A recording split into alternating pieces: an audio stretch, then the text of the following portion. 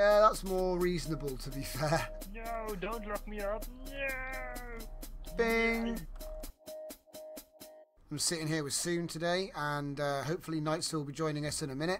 What we're going to do is show you some things which I've recently been doing with the dev build. Underneath me I've got a little digger thing, and we're actually moving across this platform here. Where are you, Soon? Ah, there you are. Hello. Hello. Right, so as you can see here, flush fit, and it's done using a rail under here. I'll go into a bit about how that works because it's got a cool little trick to it, which keeps it just going from end to end, and that's in an infinite effect. Doesn't matter how long the rail is. I'll just quickly go over that. So this is going to be the first demo. Okay. So first of all, we've got a button next to a rail with a button next to a rail. You hit C and then Shift V on the entire length of the rail, and then the same Shift V. So if this button gets pushed, it will send the rail one way. If this button gets pushed, it sends the rail the other way. And then what we do is we put a button next to the rail at the end, so when the cart comes over this, it'll trigger the button, changing the rail's direction, so it sends it back. And then we have another button here which does exactly the same thing, and that means that the rail will just go from end to end over and over again.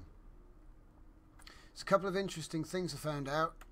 You can actually put a block on the mothership side and it won't collide with it, so you can put a floor in. You could have a floor coming all the way to here.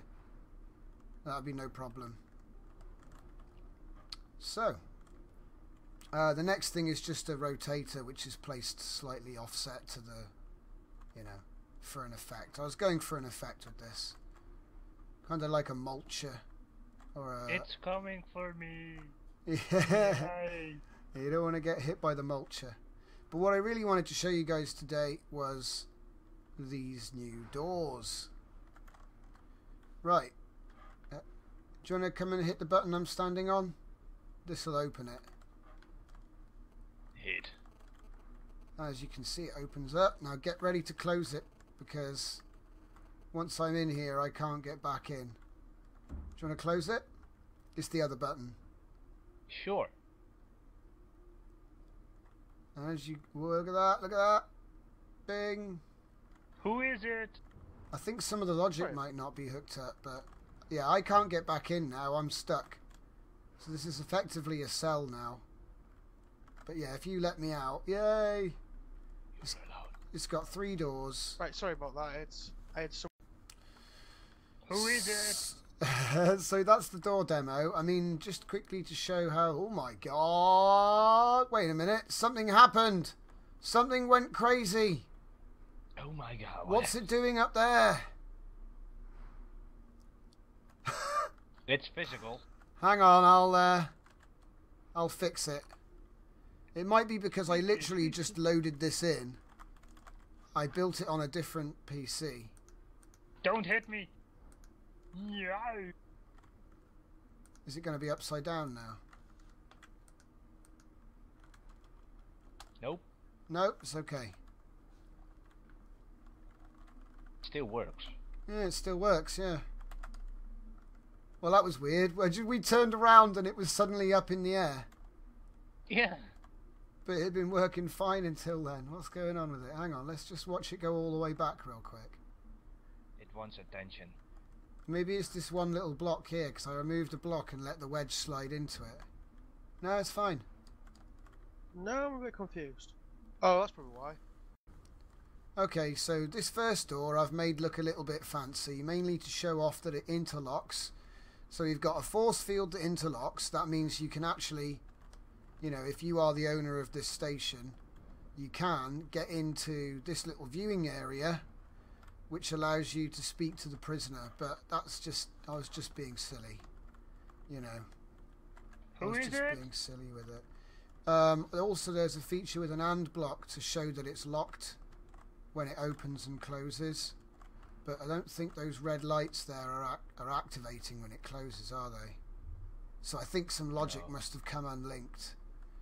But we'll fix that.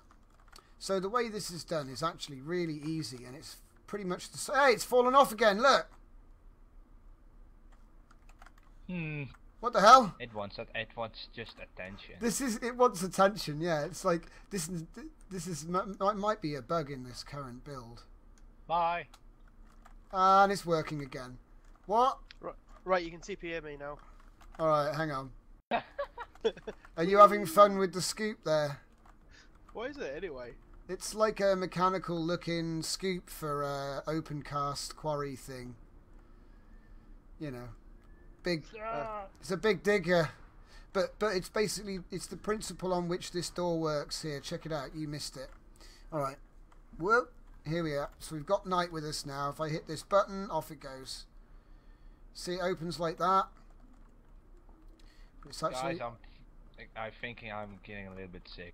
Oh my god, it disconnected. What? How did it fall off? I Right, don't know. ignore it. Just ignore it. Must be something we don't know about. Alright, so close the door. And it closes. But the important thing to note is that it merges. If you see that red pillar of lights there, they're not together. They're both parts of each side. It looks really good. Well, they used to actually light up when it's sealed. Those red lights would go blink and turn off. But some logic has gone wrong. So if I come underneath this thing, you can see all the rails for it. Yeah, I see. The attention-seeking digger arm is still trying to get in the shot. Okay, so under here, what we have is the same setup as that sign, which is why I showed you it just now. We've got a button left and right with a delay, and then another button left and right with a delay. And there's two rails, one on the right for the right door, and one on the left for the left door. Okay. Should I show it when it's active? Hang on. Well, yeah, if you want to push the button for it to activate it, it'll make everything light up, so that's good. So pushing 1 turns on the outward rails. Wait a minute, what's going on here? It's stopped. Oh, it's got stuck against the wall. That's okay, that's fine. Alright. So basically 1 button pushes the rails away from each other, and the other button, if you could hit it, pushes them back. Oh, that's weird. That button is still active. Oh well, whatever. So, oh, I know what's happened. The wireless logic buttons have come unlinked. Yeah. Yeah, that's what it is. Could you open the doors? Oh, should I open them? Mm-hmm. Just out of curiosity. Yeah. Hang on. Tom, C. when you press the activation block, it undocks the spinny thing. Yeah. Oh, really? V. Don't know. I've just reconnected the wireless logic. If you want to close the door now, the light should come on when the door closes. No, that's the wrong. Oh no, that's the right one. There you go. See Yeah, that? it worked. Bing. I love that. A small. It's balls. just, yeah, it's what it is I've taken a trigger. I've taken a trigger at the end of the rail, so when the door closes, it takes a trigger there, puts it into an AND block, and then the AND block goes into a button, and then the button fires off 2 wireless signal blocks. And there's this door looks fancy. And then there's a wireless signal block attached to each of the door entities, which hooks up to a button, which goes into the red light. And I would do that much slower, but it would just be quicker to build a new one and show you how to do it. So there'll be a tutorial coming on this kind of thing. Because to be honest, it looks complicated, but it's really not. It's just, I've tried to organise it in a way that isn't complex. Who is it? Yeah. Who? So we're going to go on to, look at this. We're going to go on to the next door now. Now this is like my epic door. It's not that epic yet, because it became too epic, and it would have taken me like half an hour to show you it. So I had to strip it down, but it has an outer door which looks like this. it could be a lot more complicated than this. I've had to restrict myself to only using a one thick door for reasons I'll show you in a minute. And then on the inside, it has like a inner vault style door. So the buttons should work, but as before, I bet the wireless entities need rehooking up. So give me a minute. The wireless entities. Here's the wiring for it. It's exactly the same as the other door, just on a larger scale. So all I've got to do is, let's see, hook up that wireless to this wireless and this wireless to this wireless, because the wireless isn't saving in this version of the dev yet. But to be honest, that's cool. If you take a notice on the profile here, we have a floor. Yeah, we have a floor on both sides, and a wall, and casing on each side of the door. There's no gaps, it's all seamless. And it's all very compact. Even the, like these, this is the core for the door. It's actually below the floor. There's no collision problems. Alright, so soon sitting down. Right, I think it's this side to open it. Is it moving? No. No. How about now? Whoa, that's a lot faster. Oh my. It looks Who like is it? they've changed the balance. When I was doing this last night, it took about 20 minutes to open. And I was just like, oh my god, it's too epic. But now it's actually a lot faster. Yeah, that's more reasonable, to be fair. No, don't lock me up. No. Bing. Even flashes. Do you like it? I love it. I'm going to go show people the other side real quick. So this is like my new concept for all doors, just whatever scale they happen to be on. Because there's no moving parts that are sticking out. Everything's flush. There's no, you know, you don't have to leave a gap anywhere. There's no silly holes to make it work. And the wireless logic,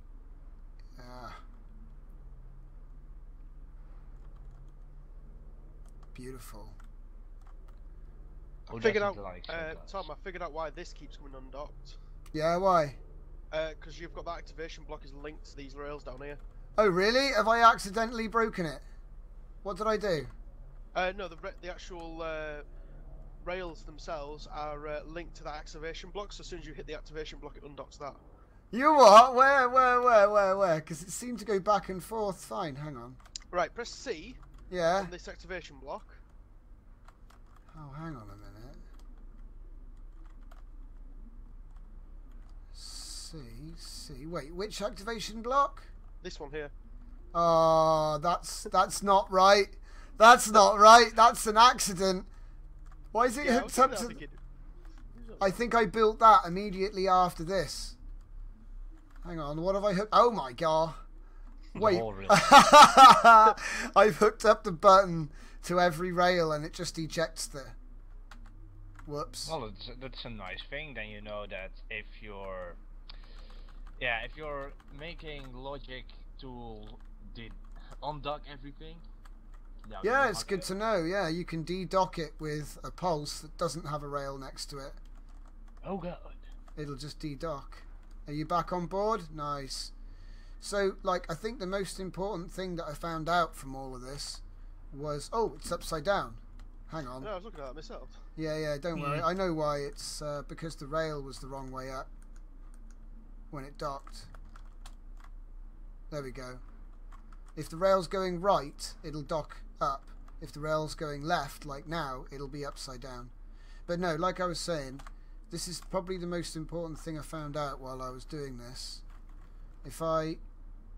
Look. They're on the mothership entity, and watch what happens. No problem. You got your docker there, you got your ship core there. One block gap is all it needs, which is really nice for creativity. It's going to allow a lot of designs that will be completely hidden away. You won't be able to see, because you see that all those mechanics are up there. I think That's what you're doing with that door, isn't it? That's too far, but like, watch what happens. See? I wanna go through. Look, it wants to go. I want to go. I want to go. I'm going to go. Look. He's gone. He's gone through. He's smart. Look at that. He's coming back. Look, proper mechanics. And he's through. I know it's a little bit jerky at the moment, but to be honest, what more could you ask for? Like, we've got a thing coming round. It's going to whack randomly. So it's just going to go back a few degrees and try again. Look how robotic that looks. If you're going to make like a factory or something. With It's really smart. Yep. And obviously if you don't want it to look derpy, then we can just take these out and it won't even notice. Oh no! I'm getting dragged away! Oh, I'm just spinning around in circles. whoa! Don't get crushed by moving pieces of machinery, guys. Keep your arms inside at all times. Whee! So... Oh, I'm gonna be sick. I'm going to Now join I'm you. stuck. Whoa! Apparently, if you actually like wedge yourself up between the two blocks, it just kind of submerges you. Hopefully, this will knock me out. We could go for the guillotine. You ready? So this is Tom losing his head. Ready? Ready? Ow! Oh my. I'm okay. I'm okay. I was wearing safety equipment. I'm not. Watch. Whee! Ah! It does actually look like you could have just died. A little bit of clever editing, no problem. What happens when I got? I've got an even better one for you. Don't push me. No. Wait, what? He's dead. All right, it's a murderer. All right, now I need a everybody. TP back, please. Oh well. It's a murderer, everybody. No. So that's it, guys. That's pretty much everything I had to show at this point. I just had another door. I'm going to go through a little tutorial showing how to make these. They're really easy and they can be any size. Like, to be honest, this door that I've got here is particularly small. The larger they are, the slower they move due to the mass. But I think that has been tweaked because, like I say, when I built this door to show off, it was moving at like an absolute crawl. I think it took a minute to move one block. Okay, and I was going to have to like speed it up to show it, but I think that they've changed the amount in this update that came out today. Guys, I think I'm locked. It's beautiful. Alright, so thanks for watching, guys. That's Let pretty much me the whole out. demo.